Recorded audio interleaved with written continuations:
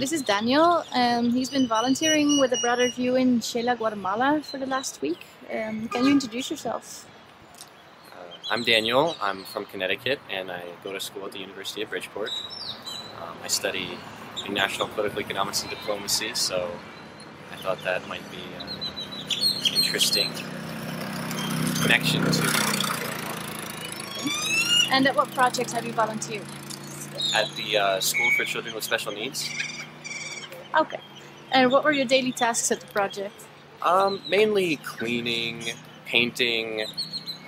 There's a lot of furniture that they had to move around in preparation for the coming school year.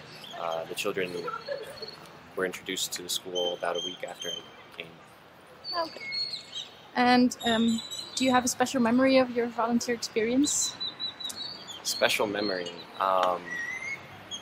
It was probably spending time with the teachers at the school. They were all very friendly, and I spoke no Spanish at all. They spoke no English at all. So there's a lot of gesturing, but we were really committed to communicating and making friendships. And tell me about your host family. They were extremely kind. Almost to a fault. If they suspected for a second that you didn't like something, they immediately rushed to help you out. They were very understanding of people's varying Spanish levels.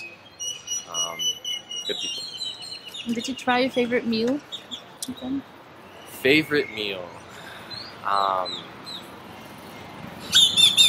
Probably the chicken in Guatemala. It tastes different.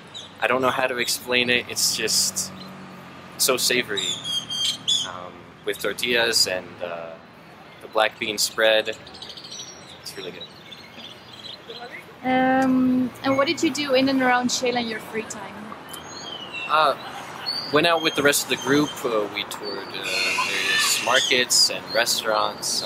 We saw some hot springs, volcanoes. Whatever the city had to offer.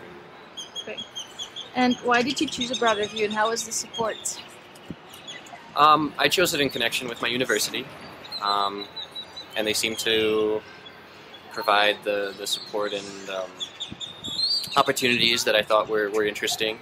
And the support was pretty good. We got the safe, effective transportation, and once again, Spanish assistance. Any tips for future volunteers?